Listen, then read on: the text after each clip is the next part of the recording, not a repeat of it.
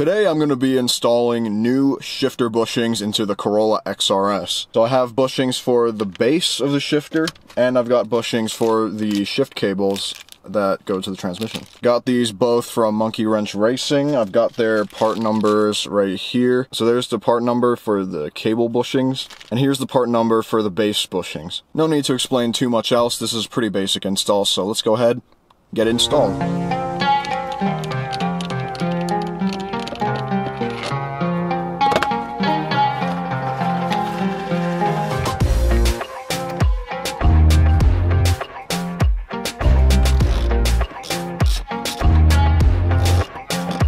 I can't for the life of me figure out how this shift boot comes out. I don't know what to do here, so I'm just gonna work around it. You guys in the comments who know more about this than I do will probably be able to tell me how this comes off, but I can't figure it out, and I can't really see it online either, so oh well. Shouldn't be too bad to work around it though.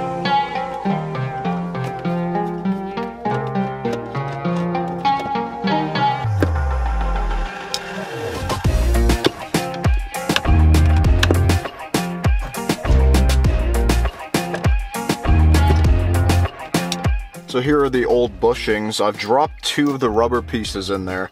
I might dig around for them, but not a big deal. I mean, they're rubber, so they're not gonna make a whole bunch of noise in there if/when they rattle around, so not a big deal.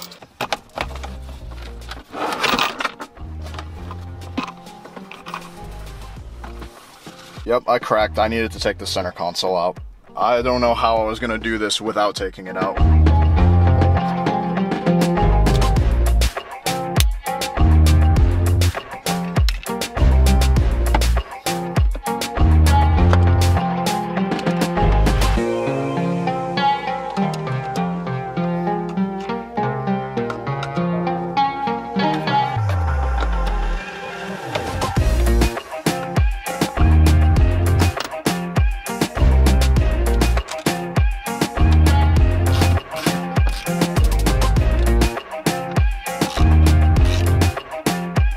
So the bushings are installed, they're fully finished.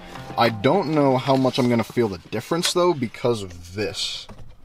If I zoom in there, this shifter has quite a considerable amount of play just right here at this joint, which isn't necessarily a big deal to me. I mean, the shifter feels fine. I can shift through all the gears pretty well, and it feels fine. But it's just a little bit of play in there, so I don't know how much of a difference, like I said, I'm going to feel with the new bushings because it has play here. It's plastic surrounding that. I might be able to push it in a little bit to stop it from moving so much. And that honestly might make a bigger difference than the bushings, but oh well, we'll see. So I've tried pushing it down. I've used these needle nose pliers. I've used a screwdriver to try and push down the plastic. It just doesn't go down enough to hug this joint here more, which is fine. I'm not going to complain about it too much. It's just I know where it's doing it and why it's doing it. That's all that I really care about. I'm still deciding on whether I want to do a short shifter or if I want to just swap this shifter out for just another stock one, because I have one of these shifters for a 5-speed, which it's not going to have the locking thing on there, but honestly I'm not super worried about it. I might just go short shifter, but at the same time the short shifter is going to come with the bushings that I already have, so I don't know. I guess we'll see. I'm not going to complain too much about the shifter. It's fine. It's not an excessive amount of play, it's just a little bit of play, so we're good.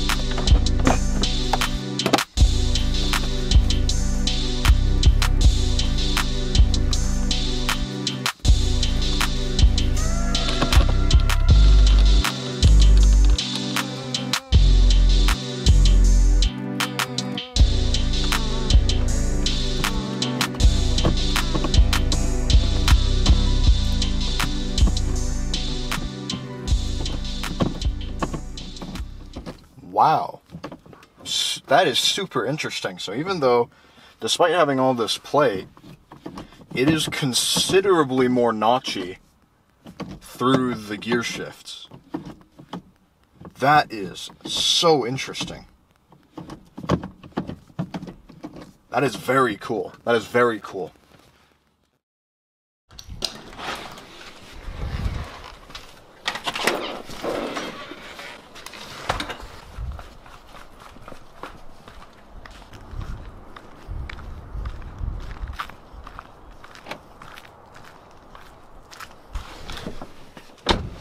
I need to fix something.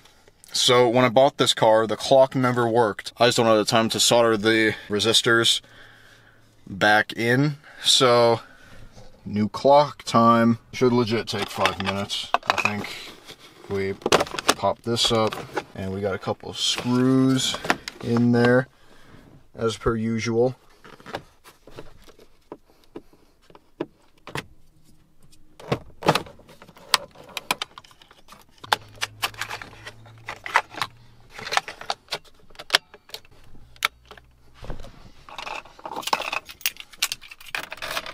Turn the key, and there it is.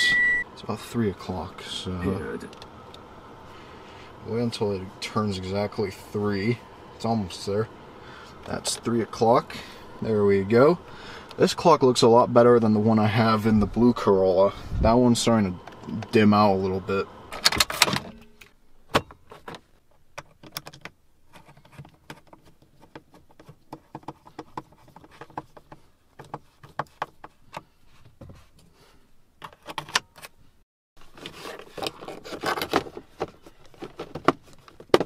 There it is, all complete. So this one, I'll probably, you know, if I have time at some point, I'll take it apart and grab a new, or grab a soldering gun and solder these back together, and it'll probably work. That's usually how these end up dying. Where should I put this thing? Glove box? Sure, good enough. There we go.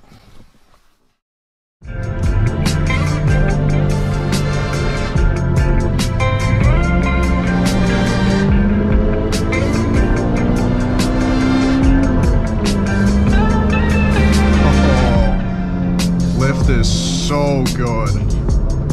Lift is so good.